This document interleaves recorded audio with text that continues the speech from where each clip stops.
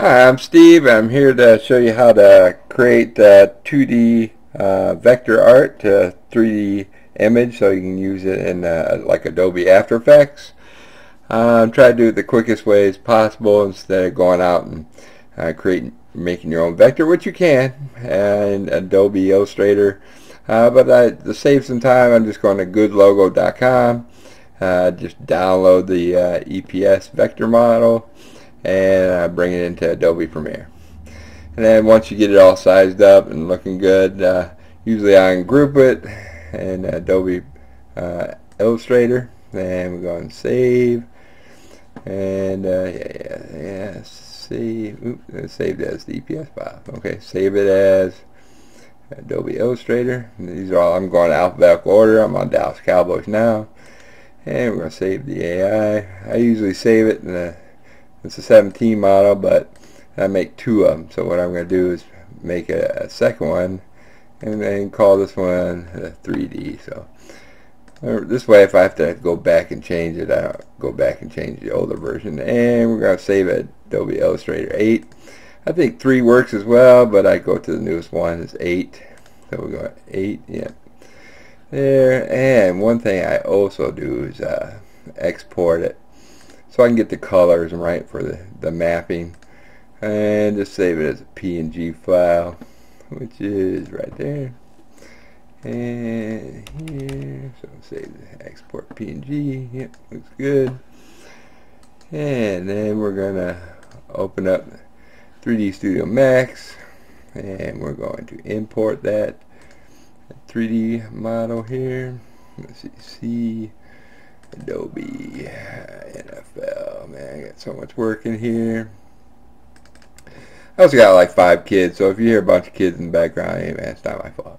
Oh, so I'll open the 3D model in Illustrator 8 3D AI file, and we're going to merge its current scene, and we're going to use multiple objects because there's different layers in that.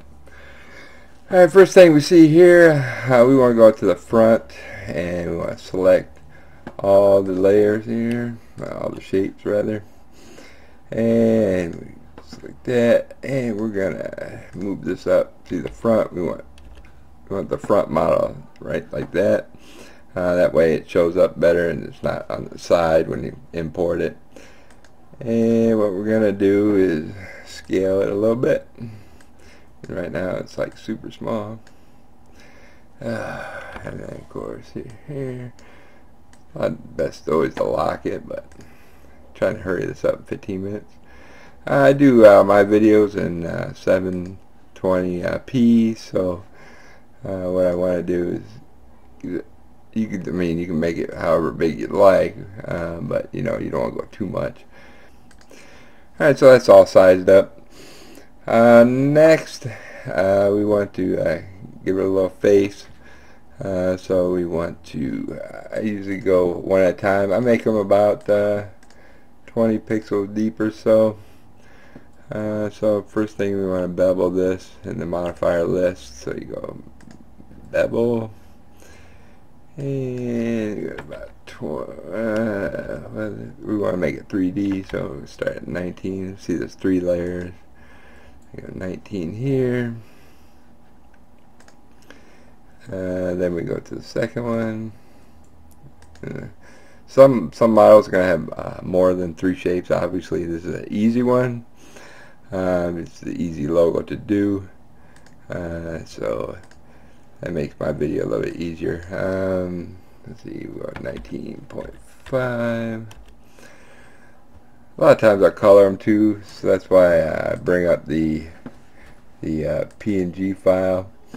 I just use a regular paint, so it's dark blue. Alright, so we get dark blue is on the outside, so if you want to color it, this will help with mapping. It won't do anything as far as importing at all. So the second one is white. And we already beveled that. So then we're going to the third shape. Like I said, the more complex the model, the harder it is. You got to tweak it sometimes. like edit the mesh and whatnot. And like I said, I wanted to make them 20, and that's dark blue too. Alright, so like I said, this one's pretty much wrapped up. You could also bevel the edges if you want to. First thing I want to do is square this up a little bit, so the back side, because I rotate mine, so I can't really have the back flat like that. So we're going to go in here, we're going to zoom in here, select the right window, and we're going to move it. So we're going to, since there's only 3, yep, we got that one, so we're going to move this up here. The blue indicates the bottom, the one I marked at 19. And then we're going to select the next one and move that up there in between the 2 blue there. Alright, so that till those both faces are out. Try to get the best possible here.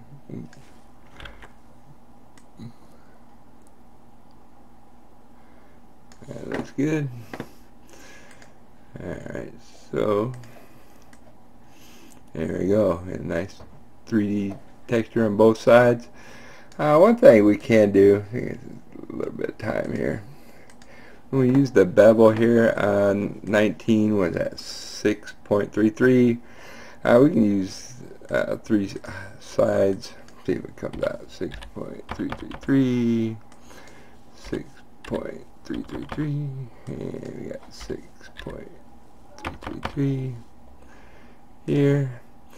And if you notice up here, it's, it's just square, so we can put it like a, oops, that's the wrong one. This one would be negative, so we want -5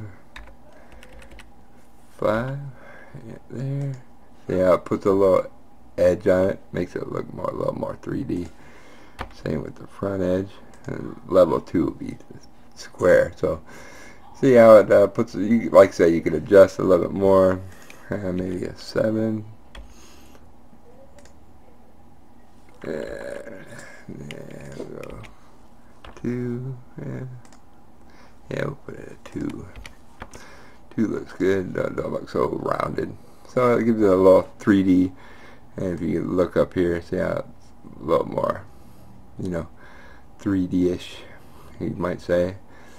A little bevel edges on it. Alright, so we're down this model here. Of course, you always want to save it. So we're going to save. And in my NFL folder, Dallas Cowboys. I always save the max file, just in case you have to ever come back to it. And now we got to map this. So we got to put in the colors here. And okay, I'm gonna select them all. And back in the paint file, usually I do a map. Like I said, you can use Photoshop, whatever. You just need some simple mapping. And we got 2 colors. So we're just going to use just blue and white. I got this actually paint program on my website. If you need a paint program, it's simple, and you could even use Microsoft Paint if you wanted to, even though it's crappy. Just make a quick, see, I got these at 1024 by 1024. Alright, and once you get the UV map, you save it, and then you go back to your model, you hit M, and what we do is we're just going to drag this JPEG file into here, and we're going to apply it down here by dragging selection. And since this is an easy one, what we want to do is go up to on the modifiers list. Let's see here. We want to choose UV, unwrap UVW, and we're going to select the face. Edit that. Under mapping, we want the flat mapping, and just hit the default values. And what we want to see what we want to do here. Alright, this will give you all the faces of the model. And since this is an easy one, this is only, we know shape 1 and shape 3 are blue. So what we want to do is just go in there and edit that. And make sure that's all set there. See, these ones are in the white, so we'll move these up in here. Yeah, I mean, you could make it so they're not touching if you want to. I'm trying to be quick here. And then we want to go to shape 2. We know that's white. Edit the face. And we've got to throw these in the white area. Here. And it should be done. Alright, so that looks good. Alright, so it's all mapped and ready to go. Make sure you save your work. And then we want to export it. We want to select them all. And then export. So I hit export.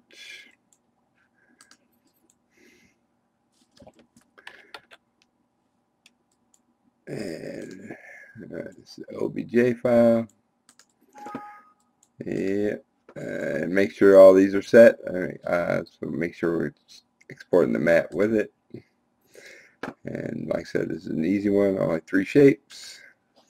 And once that's done, once that's all exported, ready to go, we can then open up our After Effects. Usually on the Premiere, I do editing for myself. After Effects, I do all the cool 3D stuff. Like I said, you're going to need Video Pilot with the plugin for the After Effects. And I'll show you how that works in here. I'll just do a new composition. Okay. And we want a new layer. Say solid. That's okay. And we'll bring in the effect. Video Copilot element. That's, like I said, the plugin for you'll need. This will import the OBJ file we just made. Dallas Cowboys, open. And there's the model. Like I said, it's not mapped yet, but I would put the effects on first. Make the environment chrome. It depends. You can make it whatever effect you want. And we click on this. Load up the UV map, which is Dallas Cowboys. I'm not a big Dallas fan, but it's a nice, easy model to do. Alright, then it automatically applies where they go. Makes it nice and shiny. And we just bring it into our video, and voila. From here, you can just, like I said, it's the first group here, and we can, rotate it however we want. In the video, make it rotating,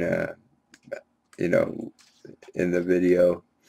But this is all part of Adobe Premiere. It's not really a Adobe Premiere tutorial, but I just wanted to show you how to import 3D models into it.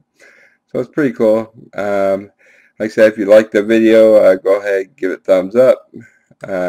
Subscribe. If people like the tutorial, maybe I'll do some more, and we'll just go from there. Alright, well, thanks for watching, and you guys have yourself a great day. Like I said, I'm Steve.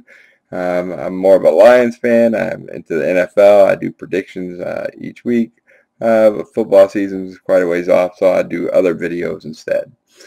So have yourself a great day, and you have, don't forget to subscribe.